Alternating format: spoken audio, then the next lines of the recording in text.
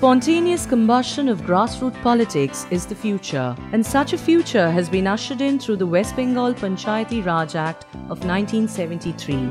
Gandhiji felt that India lives in its villages and wanted the villages to become a self-governing unit administered by a council or panchayat duly elected by the people of the village in a democratic manner. Gram Panchayat is the lowest tier in a three-tier Panchayati Raj system. However, in West Bengal, it is extended to the fourth tier at the Shongshad level called Gram Shongshad.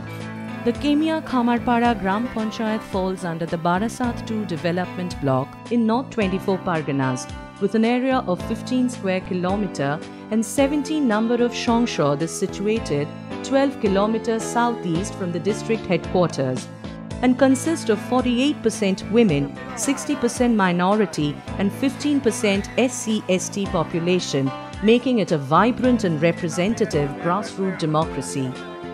Article 19, 20 and 21 of the West Bengal Panchayati Raj Act outlines the basic mandate of Panchayati Raj is to evolve a system of democratic decentralization and ensure rapid socio-economic progress and speedier social justice.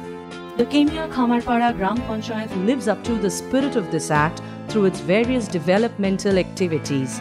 The Gram Panchayat has worked to improve education of its children, especially girls, by making Konyashri and Shikhashri a success. Konyashri is a scheme to increase enrollment and retaining girl children in school by giving them grant from class 8 onwards till the age of 18 and a lump sum grant of 25,000 at the age of 18. Similarly, Shikhashri is a scheme for providing grant to SC/ST students from class 5 to class 8. The Gram Panchayat is concentrating on preventive healthcare through the activities under Swachh Bharat Mission Gramin. The area is open defecation free since 2016. And to uplift to the ODF Plus status, the initiative is adopted parallel in the Gram Panchayat through the different activities like regular home visit of VHSNC members, cleaning, fogging, etc. to prevent vector-borne diseases.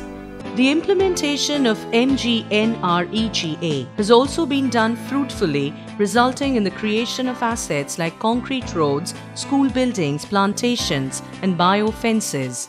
Similarly, the Fund of 14th Finance has been utilized in various sectors like water supply, lamppost, hydrant, etc.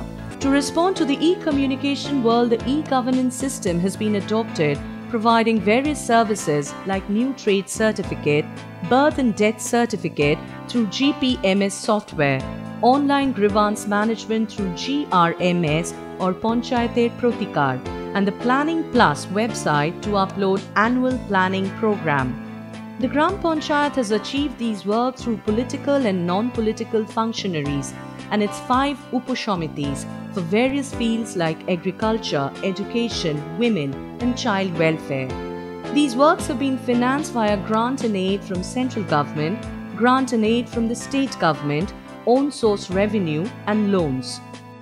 All these works, meticulously planned through a 5-year plan and an annual action plan, are a testimony to the efficiency and power that the people hold at the grassroots level.